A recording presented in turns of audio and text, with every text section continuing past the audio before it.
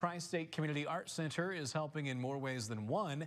It opened last September. WGEM's Claire Edlin reports from Pittsfield tonight on how this art center is helping the youth, the community, and the workforce. Whitney Kirk and siblings Tinley and Trey Razik are all homeschooled. They say this year has been fun, dipping their toes in bookmaking, a red, a blue, whatever you wanted in. Pottery. This isn't mine, but this is something similar what we made with the pottery, except mine was a circle, because I don't like hearts. Painting, and more.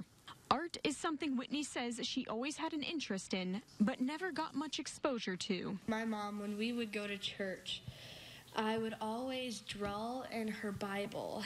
I don't know why, but I always will.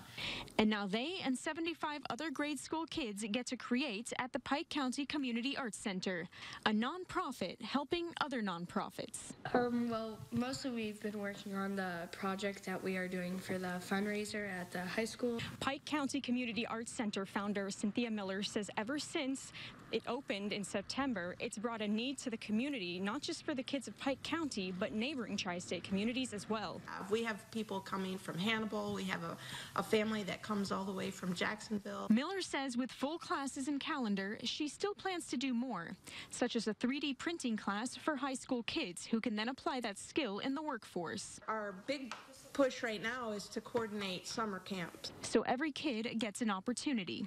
Claire Edlin, WGEM News, Pittsfield, Illinois. The Pike County Community Arts Center is auctioning off some art to help the high school and the Pike County Animal Shelter as well.